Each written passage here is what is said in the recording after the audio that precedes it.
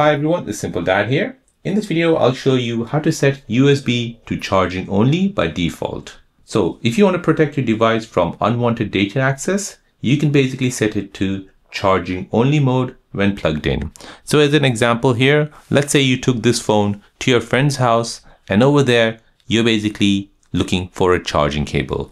He does not have a charging cable. However, he has a cable which is connected from his PC or MacBook, a USB-C cable. Now, the only way to charge your phone is basically plugging that USB-C cable into your phone.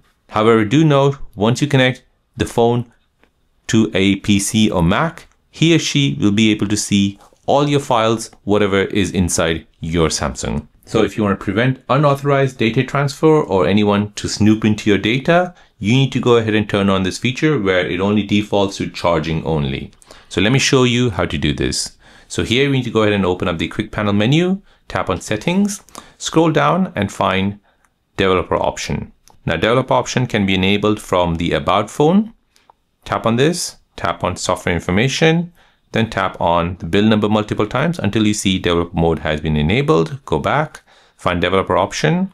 Now from here, you want to go ahead and find the USB configuration. So find default USB configuration. So there you go, default USB configuration. Tap on this, and here you need to go ahead and make sure it's charging phone only. So this setting will be applied when your phone is unlocked and connected to another device. So only connect to devices that you trust.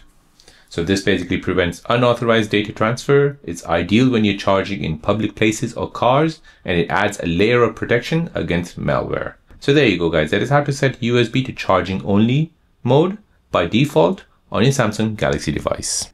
If you're new on the channel and you want to find out more about your iPhone, your Android phone, or any other social media apps, then don't forget to subscribe to this channel to become a part of the Simple Dad community. Hit the like button if you find this video useful.